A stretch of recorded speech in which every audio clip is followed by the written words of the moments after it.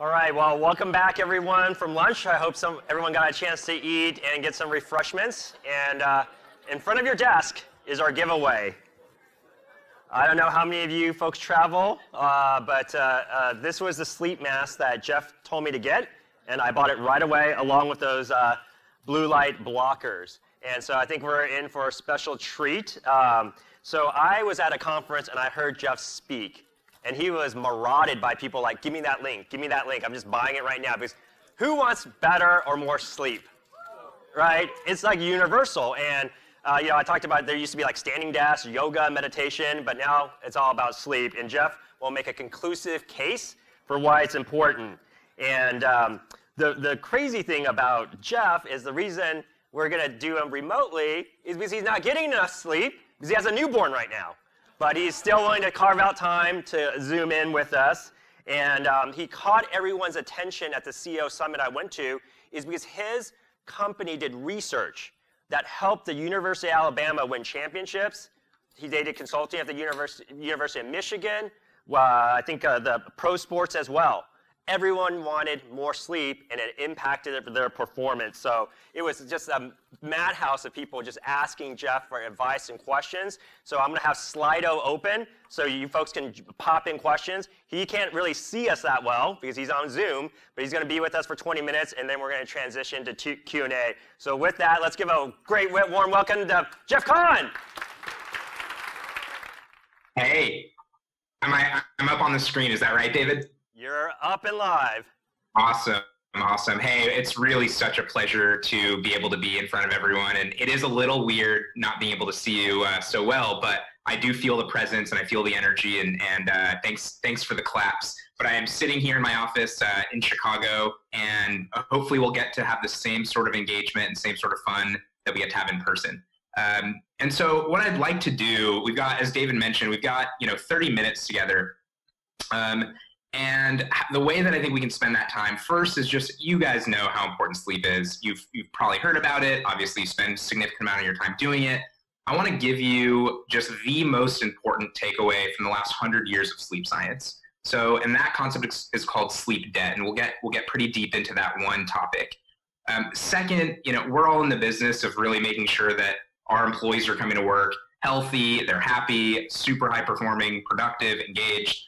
How does this actually translate into a business setting? As David mentioned, I did actually start, and Rise started our work back with professional athletic teams and some of those that David mentioned.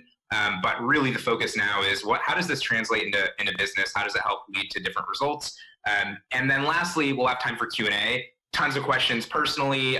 Maybe you have questions too about how this might work in a business setting. So really, really excited to make that happen.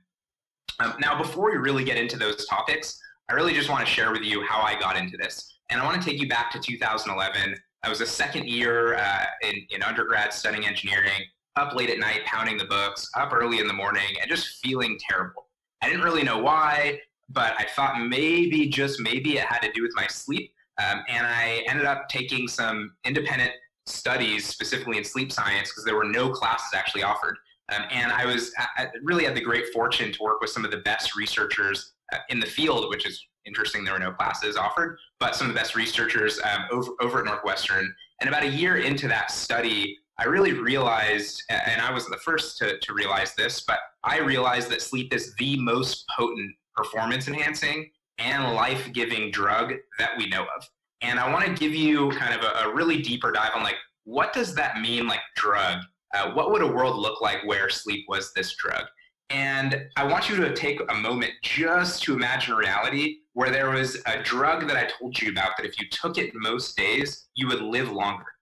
You'd be protected from most chronic disease states. And within a week, you'd notice that almost every aspect of your functioning and quality of life would dramatically improve.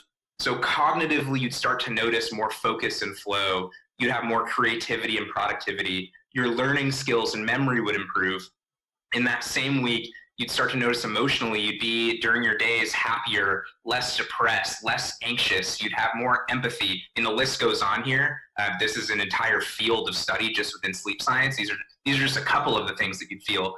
Physically, you'd notice that your skin is the healthiest it's ever been. Your metabolism would be 30% faster. You'd crave less unhealthy foods. You'd find you'd have more willpower. You'd have higher libido. You'd you'd be 300% less likely to just catch the common cold. It's really, really mind blowing. And at this point, you should absolutely be skeptical. Like, it sounds crazy.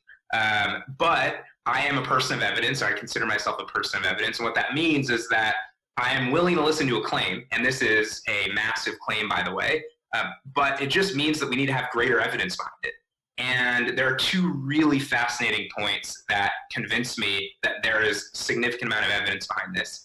The first is that we've actually started studying sleep back in 1925 at the University of Chicago, which is where the very first sleep lab opened. And just to give you a bit of context, that's about 3 years before penicillin, the first antibiotic, was even ever discovered, let alone brought to market in the mid-1940s during the end of World War II. To give you another point, there's about 1.2 million papers that are cited really within the research community talk about sleep. There's about half that for exercise. So there's all this talk about exercise and how important it is, and we spend time doing it, yet we know way more about how important sleep is, and we've been studying it for far, far longer. Now, the problem is with this that the last 100 years or so, we've stopped taking this drug called sleep, right? And the problem really is we need a little over 8, we're getting a little over 6, and that's really what's creating, a lot of these issues that we've got today, and why this epidemic is so large. And it's really that problem that led me to get involved in starting a business whose mission is to provide everyone these tools to get back to healthy sleep. This is something we used to do. It's just something today that's incredibly hard. Now, all these benefits that I just had up on the screen here, and I'm sure you've heard many more as well, they all happen because of really one measure. And it's not how much sleep you got last night. It's not what your tracker says. It's not how much REM sleep you got or deep sleep or what your sleep quality was or if you woke up. The really only measure we know of the last 100 years of sleep science that will have any predictive power over whether or not you're going to feel the benefits of sleep is sleep debt. And so that's really what I want to start talking to you now about is how does this work? How does it impact you? And the way this works is pretty simple, actually. We each have a different amount of sleep we need, and it's a genetic trait just like eye color or any other genetic trait that we've got. There's some folks that need 5 hours, although that's very rare. Some folks that need 7, on the 7-hour end of things. Some folks that need, almost 9.5. For those of us that are statistically inclined, the average need is 8 hours and 10 minutes with a 35-minute standard deviation. What that means is basically most of us need somewhere between 7.5 and 8.5. Yes, there are people that need 9 and your friends that say that they need 6. There are very few of them, but most of us need somewhere between 7.5 and 8.5. And once we hit about 18, that need doesn't change a ton. Now, if you don't get that amount of sleep each night, you build up something called sleep debt, which is what we've been talking about. So how does this work? Well, I want to show you one of my favorite research studies from all of sleep science that really talks about how sleep debt happens over time and how it affects our performance. So there's a lot on this slide, but I want to break it down for you step by step. So the way this works, let's see, I think you should be able to see my mouse cursor here hovering over the top right of the graph. So we've got a 9-hour group, a 7-hour group, a 5-hour group, and a 3-hour group. And by group, it's just a group of people assigned to get that amount of sleep, or assigned to get that amount of time in bed. Now, on the x-axis here, there's the day. And what's going on here is this B stands for baseline. So every one of those groups, no matter which group you're in, is getting 8 hours of bed. E1 through E7, that stands for experimental night. So E1 through E7, depending on the group you're in, whoops, we're going to go back to that. Depending on which group you're in, you get that amount of sleep. So on E1, if you're in the 9-hour group, you get 9 hours. On E1, if you're in the 7-hour group, the triangles, you get 7 hours of bed and so forth. And then R1 through R3 stands for recovery. So no matter the group you're in, you get 8 hours in bed at night to be able to recover. Now on the y-axis here, you'll see something that says mean number of lapses. So what the heck is that? That is just a measure of what scientists call neurocognitive vigilance, just a fancy word for saying like focus, and being able to have sustained attention on one particular task. The way this works is, imagine you've got your iPhone in front of you and a box pops up and you need to tap it as fast as you realize the box popped up. A lapse is just taking over 500 milliseconds, so over half a second to respond to that is considered a lapse. And this is really the gold standard measure for looking, for being able to assess and measure things like, vigilance and attention and focus. And so what you're seeing here, I'm going to point out a couple different cases. In the 9-hour group, you can see basically everything stays the same. No lapses. Everything's pretty good. You can see the 7-hour group in bed, at each night they get 7 hours, you can see the number of lapses increases each day. And so what does that tell you? Well, look at day 7. It's not just about how much sleep you got, day 7. It actually matters that you've been getting 7 hours each day, because you can see that building up. Same thing with the 5-hour group, right? Each day you get 5 hours and you need on average 8 or 8 hours and 10. You can see that performance gets worse and worse. It doesn't stay the same. So that's the debt. That's the process of the debt actually building up and really affecting your ability to focus on a particular task.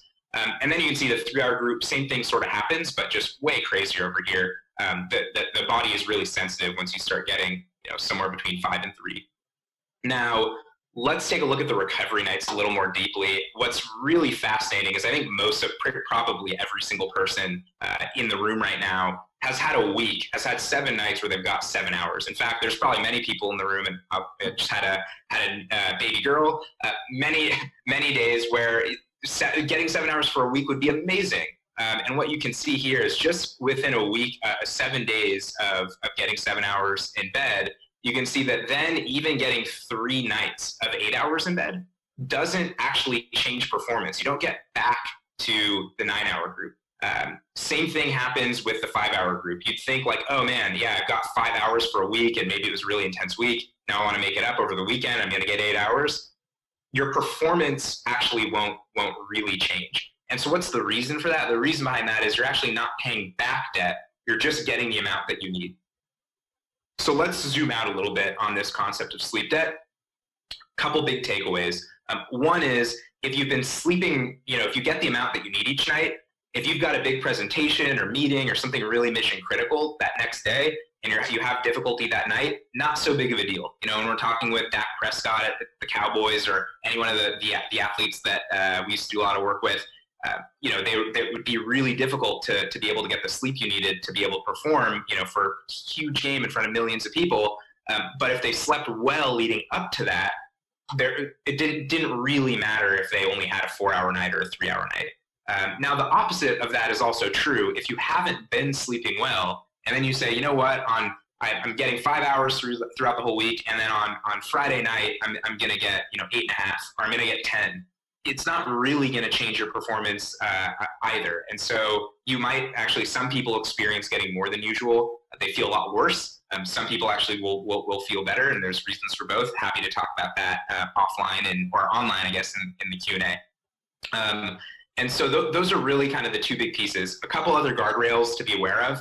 So you can build up about 40 hours of sleep debt over about the past month. So when you're thinking about your sleep, it's not just how did I do last night or even the night before. It's really how have you been doing the past month. But the way that this does work is that the more recent the night, the more it affects your sleep debt. So I think last night, just to give you a sense, is about if your sleep debt was 100%, and over the last month, last night accounts for maybe 15% of your sleep debt today, just to give you some sense. And to make one more point about the difference in performance between these 2 groups, like, okay, what's the difference between 1 lapse and 4 lapses? This is actually the difference between being fully sober and then being at the legal limit for alcohol. So this is actually quite a big difference, even though it doesn't look that way, and presented in this paper. So what makes this problem so hard, right? If we all knew and felt this, I think it'd be a lot easier to solve. Part of the problem is we don't walk around with some way of knowing what our sleep debt is. It's really hard to keep the last month of sleep duration need in our head. We don't have that.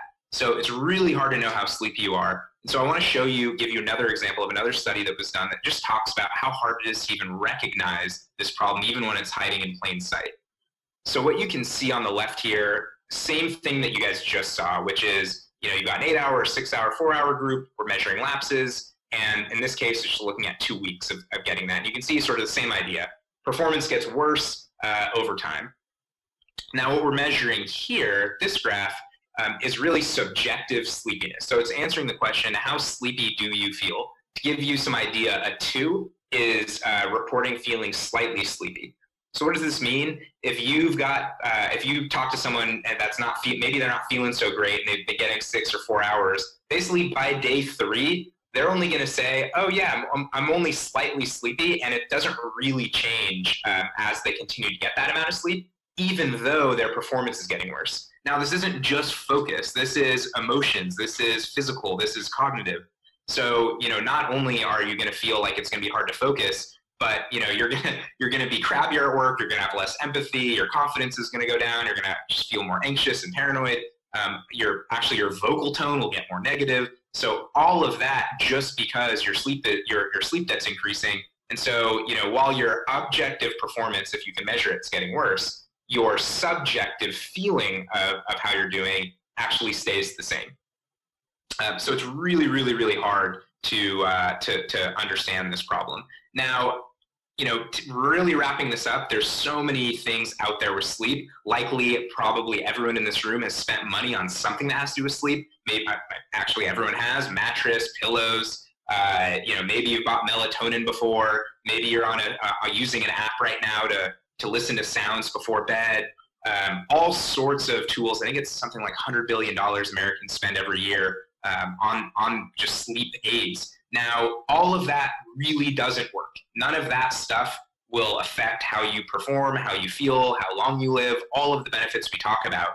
It's really just your sleep debt that matters. Now, all of those things, I don't want to be so out there. Those things do matter so long as they support your sleep debt. So to give you an idea, should I go buy a new mattress or not? Well, if you're up and your back's really hurting and you're waking up and so you're not getting enough sleep, and as a result of that, your sleep debt's increasing and a mattress is going to be more comfortable so that you can just be asleep longer, then yes, a mattress will help. But it's not, there's no science that shows that, some fancier mattress that's slightly more comfortable, that uses some new ingredient, is going to, magically change. It's not going to change, doesn't change your sleep debt. It's not going to change how you perform. So that idea, that simple idea, hopefully as you leave today and as you go back to wherever you are in the world, and as you go back to your families, and as you go back to your coworkers, if there's one idea, it's sleep debt. And there's a lot of myths around, well, can you pay this back? Can you not? Happy to talk about that deeper in Q&A as well. All right, so let's transition here to really what this looks like in a business setting. So we just talked about sleep debt, but we're all interested in trying to help people perform at their best. How do we help them be engaged? How do we help them be happy at work and at home? How do we help people be fulfilled? And so what I want to do is share with you a case study that we just wrapped up with a large Fortune 200 sales team. Now, why a sales team? And it's just really because we can measure the business impact. It's not that it's not important for an engineering team or a design team or a marketing team or an ops team. It is. It's just that many times in those organizations, it's very difficult to have very precise, repeated measurements like you might in a really, really large sales team. And so we were approached by a Fortune 200 sales team that really had this problem. How do we grow next year's revenue by $1.5 billion? It's a big number. They do $16 billion in revenue a year. They've got 3,000 salespeople. And what do? Do you increase sales capacity and hire a bunch more people? Do you figure out new tools to implement? Do you change up training? Do you change up your marketing mix? What do you do? How do you tackle this problem when you've got everything else happening too? And so I just want to actually show you the slide that I presented to 25 sales managers that ended up implementing RISE with their teams. And what I shared with them was the following: hey, if we can work together and help your sales reps get 40 minutes more per night, just 40 minutes more per night, that will lead to $2,500 more revenue per week. And that was based on their quota numbers. Now, per month, that would be $10,000 increased revenue per month. And that quickly adds up when you've got 3,000 salespeople. It adds up pretty quickly and takes a big chunk out of that $1.5 billion number that this head of sales needed to hit. So I just want to give you a quick hit of the solution here. As David mentioned, you'll see a couple logos of teams that we work with. Now again, the focus is really on supporting high-performing businesses today. But the quick idea on the solution is it's an app that you download. We're able to actually tell you how much sleep debt you have. We can identify what your sleep need is, and then ultimately put together a very specific plan to help you reduce that sleep debt. On top of that, I think it's worth mentioning I'm sure about probably one in two, about half of you in the audience maybe have some sort of regular sleep issue, something like, your mind's active at night and you have difficulty, just waking up in the morning and feel super groggy. Maybe you need 5 cups of coffee to get your day started. About 20 pretty common issues that will also have some very specific science-backed approaches to help solve. The way this worked with this particular team was we went in for a Monday morning sales meeting, presented basically the importance of sleep and its impact on performance, not so different than what we just talked about around sleep debt. From there, all the coworkers were given the opportunity to download Rise. They would answer a couple questions about what issues they had. We would analyze all the motion data on their phone going back many, many years, which is crazy to even think about, but Apple stores about 5 years of your motion data. And from that, we have some analytics that are able to basically tell what your sleep patterns are.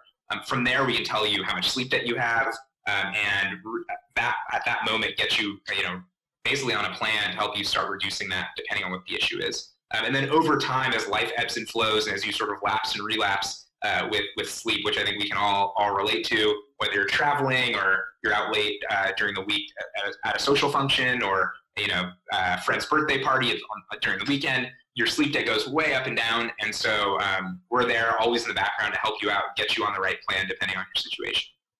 Now, the problem, again, the business problem was how do we really prove that it's the sleep improvement that's leading to this change in sales performance, right? Because the sales team is also changing a bunch of other things about how they do sales. So they're changing training, the reps are getting better, all that going on. And so how do you, the problem is really how do you solve for attribution?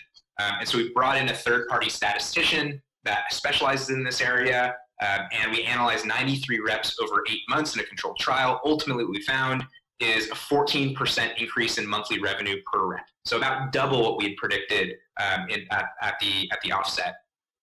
That, and for their quotas, it was about $18,700 in revenue per month per person that was on this. And to give you a little bit of a deeper dive here, you can see, basically these 3 months were before Rise started. But you can see the Rise group did slightly outperform, but these differences aren't statistically significant. And then the month after Rise started was the very first month that those two groups started performing differently. Obviously, the Rise group selling significantly more per month, and you can see that difference just kind of continue to sustain after. And so it's sort of like a performance-enhancing drug. While you're using the app and your sleep debt's lower, everything's good and your performance is higher. And then if you're not using it, your sleep debt typically goes up because you're less aware, you're not on a program, it's not something that's top of mind. And as a result of that, all those performance attributes go down. Now, the business side of this is really interesting, compelling, and tons of fun to think about. But the reason that we all get up to work every day and why I've been spending the last 8 years of my life working on this problem is knowing that we can get up, come to work, and every single day help someone else get their sleep debt lower, solve a sleep issue, and ultimately feel better at work, at home, and really change the types of relationships you can have, all throughout your life. And so really what's most important to us is that we saw, almost 9.5 out of 10 of those reps felt like they were more productive at work because of this. I didn't mention the stat around being at home too, but there's some amazing stories of how relationship changed with their partner and how they felt like they were a better parent to their kids, and how they were nicer to their coworkers, how they were nicer to the prospects they were talking with on the phone during sales meetings. That sort of stuff just makes us get really, really excited.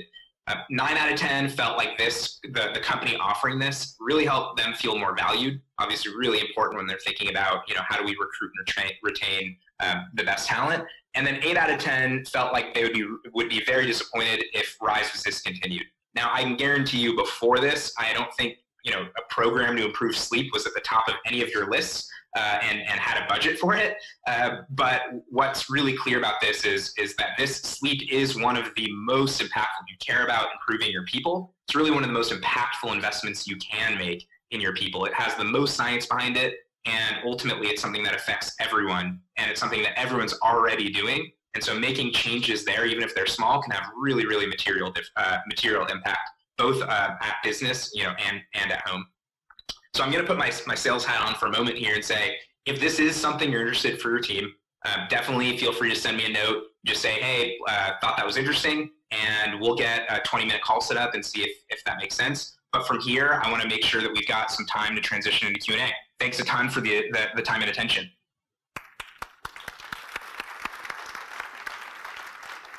All right, Jeff. So first question is, so we gave everyone the sleep mask that you told me to buy, and I think everyone bought them. And these Alaska Bear sleep masks. Do these work, or is it placebo? Yeah.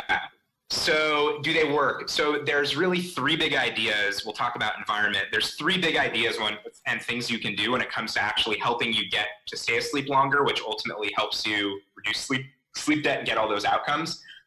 So you want to be thinking about your room being cool, dark, and quiet. Now by dark, it really needs to be dark, meaning if you can tell in your room in the morning that the sun came up, far too much light. And so why these sleep masks work so well, one is, I think we've tried 150 of them at this point, and trying to get Dwayne Wade to wear a sleep mask, it's got to be pretty comfortable. But we've just tried so many of them, and these ones work really well. They have a nose baffle, lots of reasons why, but there's also really strong research behind having darkness at night. And so you'll notice that when you put on that sleep mask, if you haven't worn one before, give it 2-3 nights, but you will just sleep far longer than you're used to before. And you'll immediately notice the difference. Now you might feel a bit groggier in the morning, just right when you wake up, but give yourself an hour and a half really before you start to judge how you might feel. Great. So the first question on that's trending high on Slido is, Jeff mentioned that everyone needs a different amount of sleep based on genetics. How can we determine how much sleep it is that we need? So it's a great question. Couple different ways of doing it, ranging from like really expensive and costly to kind of just like more simple, and obviously the accuracy will change. In the Rise app, we're able to analyze a bunch of data, and we have an algorithm that does it for you. But if you don't have that, what can you do? So think about a time that you were on vacation when you didn't have to be up early in the morning, you didn't have to go to bed at a particular time, and think about a time when it was maybe like a week-long vacation. About how long were you sleeping? Was it 7.5 hours? Was it 8.5 hours? Now, you need to make sure that your environment is really well done as well. But so long as your environment is cool, dark, and quiet, really start to think about what that number is, and that's probably close to what your sleep need, what it is. But again, 7.5 to 8.5, you're going to be somewhere in that range. I'm personally 8.5 hour need. Got it. And so for someone who travels a lot, they sometimes take sleep aids. So one of the questions is, does medication-assisted sleep get the same results? And what are your thoughts on assisted sleep and impact on performance? Is less sleep or medicated sleep better? So this is a great question, and it's actually not quite clear exactly what the answer is. So let me tell you what we do know. What we do know is anything that you take externally, let's say that the body's not naturally producing. So melatonin is a thing that the body naturally produces. But let's say you're taking Ambien, or you're taking, it's alcohol, is common sleep aid. Anything that you take that the body isn't naturally producing actually changes what's called your sleep architecture. So the stages of sleep that your brain goes through, and all that we know is that it really, really changes that stuff. Now, we don't exactly know how does it change in sleep architecture lead to a change in performance. That's the question still being figured out. But what we do know is that it's not naturalistic sleep that you're getting when it's assisted with some sort of sleep aid. And there's a lot of really interesting research, around how harmful some of those sleep aids actually can be, even though it's kind of the first go-to thing that a doctor might prescribe. Got it. And what about, people are curious, what is your nightly routine for amazing sleep? Well, maybe pre-baby and post-baby. Yeah. So actually quite similar. They just shifted earlier. So what I do is about an hour and a half before bed, my wife and I both throw on these orange funky glasses. I'll actually show them you here. And what these do is they block out all blue light. Now, blue light comes from every light source. This window right now doesn't look blue, but I'm actually getting blue light, or if I'm showering at night. And anytime you get light, it actually tells your brain to stay awake. I've got a nice, let's see, graph over here. Let's see if we can find it. Fun graph. So the second thing I didn't cover, and if I had more time, we could go into it, is what's called the circadian rhythm. But I want to show you this graph. Anytime you get light, it actually tells your brain to stay awake. And so if you're getting light at night, your brain is going to reduce the amount of melatonin that it produces. Melatonin isn't just a sleep hormone. It does all sorts of things like anti-cancer properties. It's actually the body's most powerful antioxidant. But basically, you won't produce that melatonin.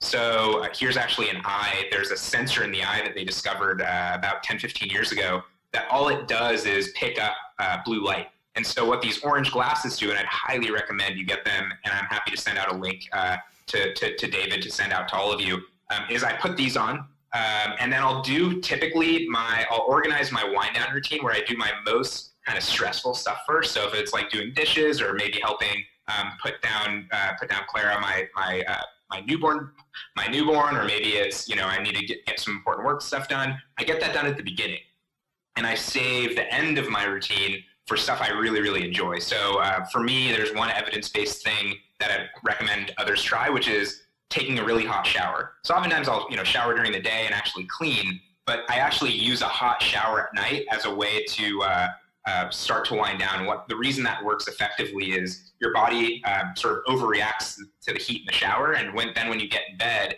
your body's trying to cool you down, and the process of cooling you down actually will help you get to sleep a little bit faster. Obviously, I throw on my eye mask as well. That's an every night thing. I like that idea about that hot shower. Okay. Hot shower, wonderful. You mentioned Claire. So someone says, I have a 16-month-old who hasn't started reading your research yet.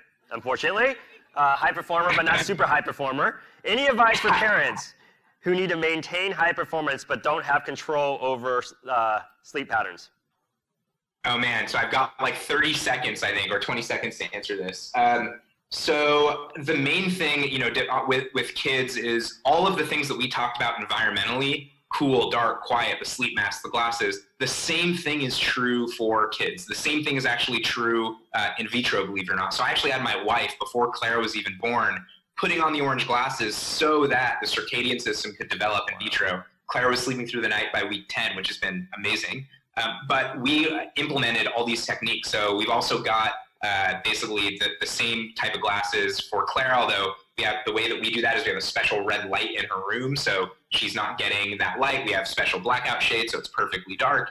And that process and having that wind down routine are things that you can do. Of course, there's way, way, way more on that topic, and it would depend on the specific issues you're dealing with. But those are some general pieces of advice. The same things that work for you also work for them. Well, so we have a couple more minutes, and I will say that Awesome. if this RISE thing doesn't work for sales teams, then I think you could be a baby coach doctor to get more sleep, right? Yeah, absolutely, absolutely. Okay, what about naps? Is supplementing your sleep with a nap beneficial or not? Because in some cultures, they take naps during lunch at the work environment, and others, they don't. Yeah, so how do naps work? So the way that the simple idea is, okay, do naps affect sleep debt? In this case, you'd say, yeah, they do. They actually affect it. What's really interesting is naps can be effective because they affect it more oftentimes than sleep at night. Now, 2 recommendations on naps. You should either take a 15 to 20-minute nap called a power nap. Believe it or not, one of our closest sleep science advisors led what's called the Fatigue Countermeasures Group at NASA. This is what it's called, fancy name. They study napping. So what they found is napping is important, and you can do 2 types of naps. One is this power nap, and the reason that can be effective is it'll have sort of the attention effects is I think the equivalent of about 3 cups of coffee, but you don't have the dip, and you have way better sustained learning effects. So even 15, 20 minutes is amazing. When when I used to do a lot of work in the NFL and in college, college sports, we'd often have send these foam mattresses a little gift that a coach could roll up under his desk and sleep, because those guys get like 2-3 hours a night. It's just crazy. But naps are highly, highly effective and something that I would recommend early in the day. But there are some cases where naps aren't useful, and also something that maybe we could talk about another time. Okay. So last question is, For those of us and our employees who struggle to shut our brains down when we're going to sleep, even when we're tired, any tricks to help us do that? 100%. So there's a couple science-backed approaches to do this. It turns out meditation and sounds are while they're widely used, if you go in the App Store, they actually don't have great evidence behind their efficacy. There are a couple things that do help. One is, having this wind down routine, like I mentioned, the orange glasses, having the right environment, so that'll help. But in terms of the active mind, there's really one thing that I found to be most effective and has some pretty good science behind it. And it's just the idea of before and this is something I'll typically do on the earlier part of my wind down. So, an hour and a half before, I might do it an hour in, is if I notice there's a lot of things going on in my mind, which there usually is, I'll take out my phone and I just write those things down. Sometimes it's more specific and tactical to-dos. A lot of times it's just like, man, this conversation I had at work gave me a lot of anxiety, or, hey, this thing I'm working on, I'm just really struggling with. So whatever it is that's in your head, get it down. What's really interesting, you can actually test how well this works for you. If you have if you ever have a song stuck in your head, if you try repeating or finishing the song, it'll leave your head. So same is true with these ideas. If you haven't finished these tasks, your brain puts them on repeat until you do. And so documenting them somewhere is a way of doing that. So same thing, if you wake up in the middle of the night, you've got stuff running through your mind, just being able to pull out a phone or notepad and just jot whatever it is down, and knowing that it'll be there for you when you wake up, it goes a really, really long way. Wow, Jeff. So thank you so much for enlightening all of us. Big round of applause for Jeff.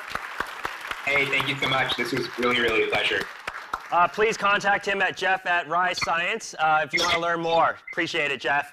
Awesome. Cheers. Thanks. Enjoy the rest of the conference. Sleep well.